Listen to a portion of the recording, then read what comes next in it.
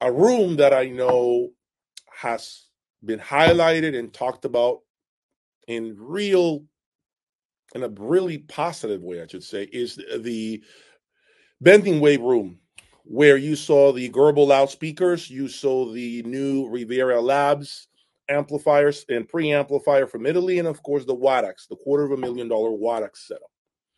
Now, this is a room, okay, I'll say this. This is a room that, full transparency, has never blown me away in the past.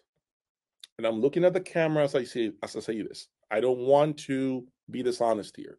This is a room that in the past, when they showed it with Parasound, Audio Research, and CH Precision, never really checked my boxes, never really made me tap my feet. It simply wasn't there for me.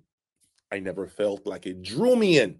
I didn't find the dynamics, the incredible expression perhaps that my systems have. Again, this is one man's point of view.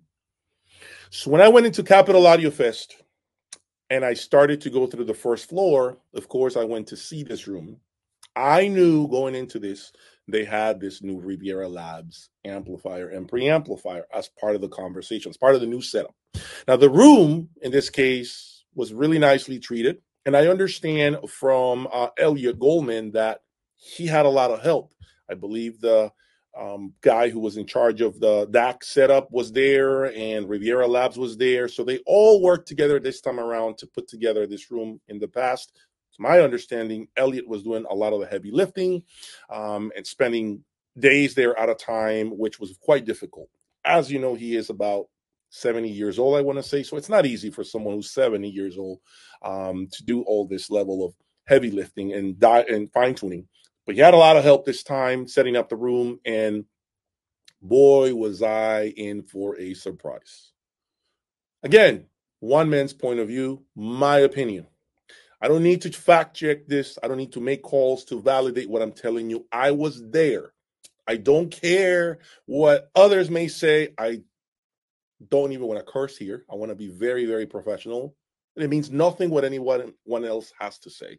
When I sat there, I had zero expectations. Sitting there, I thought I was going to get the same feeling, okay, that I have received from this system in the past. And I was completely wrong.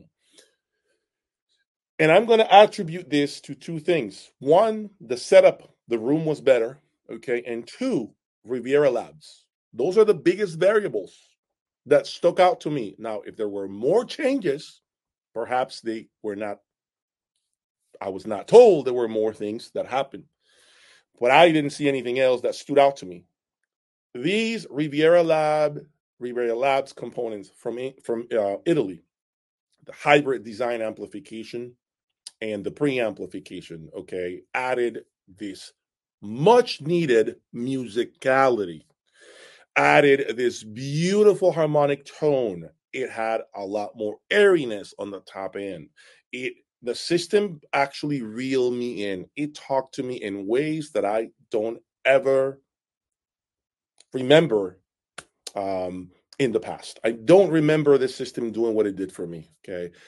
Finally, I connected with the system better.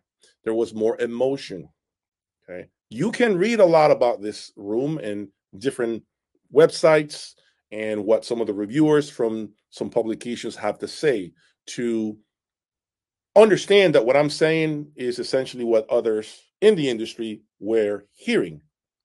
Okay, so when I was there, I sat there for approximately 30 to 40 minutes because that's the max amount of time that I have at a show to visit a room. I cannot spend their hours on end listening to a system. I got to keep moving if I want to cover everything. For the first time, I can say that I finally connected with this room that when Bending Wave put together. I am saying this is their best performance ever. They beat themselves. They beat the previous versions of their systems. So this is why I felt I needed to highlight. For the first time, I feel like they are on track. I can finally say, okay, I got something special. My recommendation to Elliot was to try as hard as possible, and I know it's going to be hard, try to replicate what they did in Capital Audio Fest.